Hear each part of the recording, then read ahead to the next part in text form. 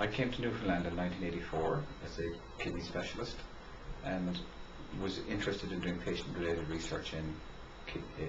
patients with kidney disease, and was fortunate enough to recruit some excellent people, including John Harnett and Brendan Barrett and Robert Foley. And we proceeded to do various types of research that evolved around trying to determine the types of cardiac disease that affected kidney patients, the risk factors for cardiac disease, and to develop interventions that would prevent adverse outcomes. In addition, we did research on various genetic diseases, including the cystic diseases of the kidney,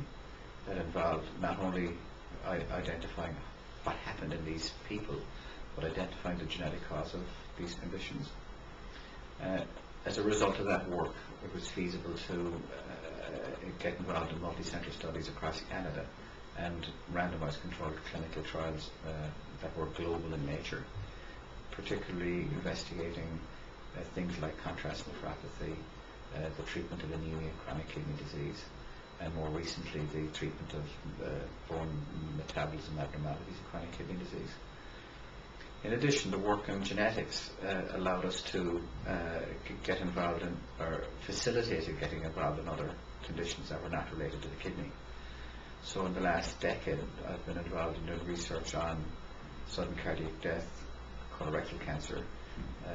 blindness, and other genetic conditions, in which teams were brought together in Memorial and collaborations across the country were initiated.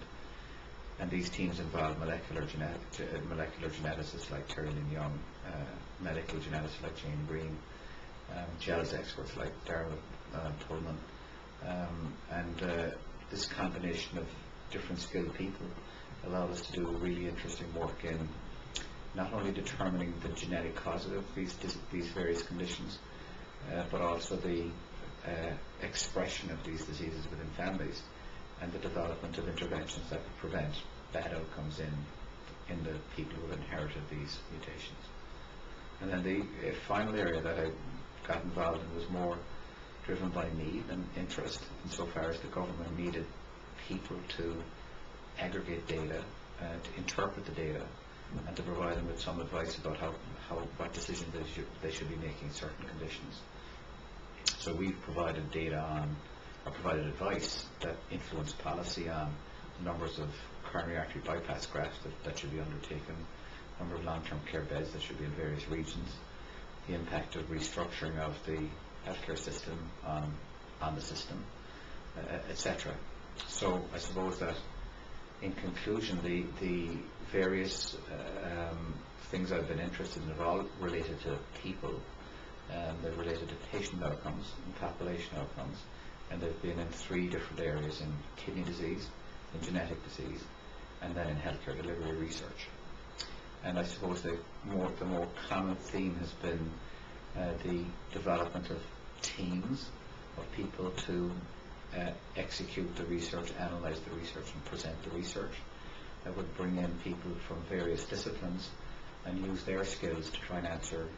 questions that are important to patients. And the most interesting thing, I suppose, is that the work that I've been involved in Newfoundland not only could only be done in Newfoundland, but the people that were recruited to these teams, I'm not sure we could have gotten those types of people anywhere else. So if I was to get up and leave, I'd need to take everybody with me. Of course, that's impossible. And on top of that, for the genetics research, you'd have to take the population of Newfoundland with you, which is impossible as well. So the relative success that we've had in this arena has been driven entirely by the human resources here in Memorial, by the patients and by the population here in Newfoundland, and by a kind of an altruism that's present here in Memorial, more so than it may well be in bigger, more obsessive centres.